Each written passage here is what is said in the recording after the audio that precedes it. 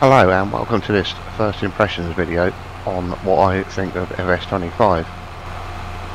So I have had issues like everybody else, a lot of people are having at the moment. My first impressions were, I went into the game, that it seemed that everything had changed quite a lot. I couldn't quite suss out to start with whether it was for the worse or the better. It was a bit strange going from 22 to 25. I had quite a few issues with screen flickering mainly.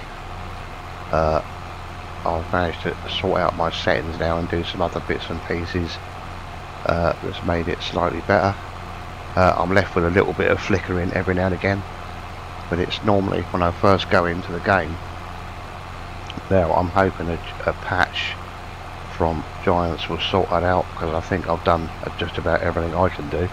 So I'm hoping a patch may sort that out and optimize everything a bit more. So hopefully that will fix that, as obviously quite a few people complained about that on PC. There's obviously a few issues on console which they can't sort out, so that would almost suggest that it is the game, and hopefully a patch will sort that out. Patches will sort most of these problems out for PC and console people. So to start with, I wasn't quite sure what I thought about it all. Let us know your thoughts of what your initial thoughts were when you went into game. But as I do a little bit more and get the chance to do a little bit more, it seems to be getting better. My main thinking now is, obviously when the patch sorts everything out and it becomes good, my main thinking now is, obviously the Giants maps are very basic, so even with what you've got at the moment, my thinking is, if you've got the mods in a little while, you know, weeks, over the next weeks or months, as you get mods and maybe a UK map, things will start to look and go a lot better. So I think things can only get better from this point. I have had a basic look at GE, and in talking to some other people, it looks like converting mods could possibly be a bit of a nightmare. It's not just about changing vehicle shaders now, it looks like you've possibly got to take them into Blender and put this new paint system on. So if you're not versed in that, it's going to be a bit of a struggle for some people.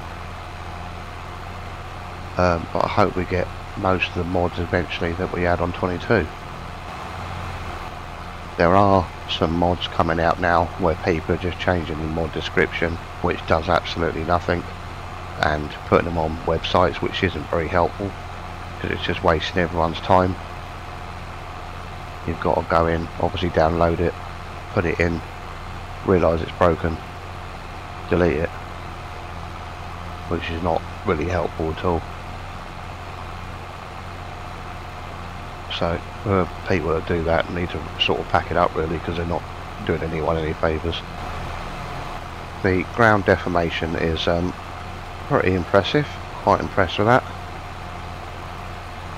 Pretty sure everyone else is too. The only thing I would say now that I don't really like are the sort of white bugs sort of that are floating around. I don't really think they need to be in it, or the sort of, I don't know if they're supposed to be dust or bugs, you can't really see what they are, but you get, I'm sure you've seen all the white bits and bobs floating around. It's like the green bugs that are in FS17. So one goes one past the tractor now. I'm not very impressed with them.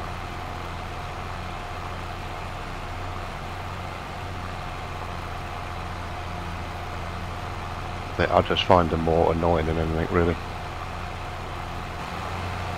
As for me personally, I've been quite busy for quite a few months, that's why the videos have dropped off a bit. As I just haven't had time for YouTube. I did put up a post about that. In the last week or so I've got a chest infection. so that has sort of stopped me doing videos a bit. That's why I put out the other two sort of cinematic ones that are just with music, but pretty much nearly fixed now, so hopefully I'll be a few more days and I'll be a bit better.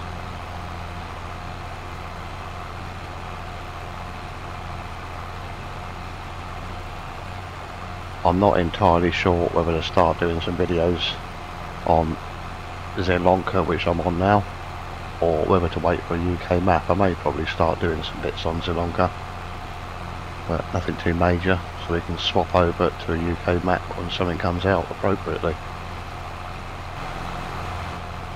So as for every FS, it hasn't been without its startup problems, and basically hopefully it's going to be fixed. And like I say, once we get the mods and the maps coming through, I think things will only get better. So, and everything will improve, hopefully. So I think we can have quite a bit of fun on there. So do let me know your thoughts on what you think of the game so far, and if you agree with, you know, that things are going to get better. I think they are. If you haven't bought it yet, you're not sure. Like I say, they're always, FS is always without its problems to start with, but I think this will get better, and it's definitely worth getting. If I didn't think it was worth continuing with, I probably wouldn't bother, so I'm not going to advise you different and then do something different myself. But yeah, I look forward to what can be done with it later. And obviously there's news of Calmsden Farm. That could possibly be out maybe before Christmas if we're lucky.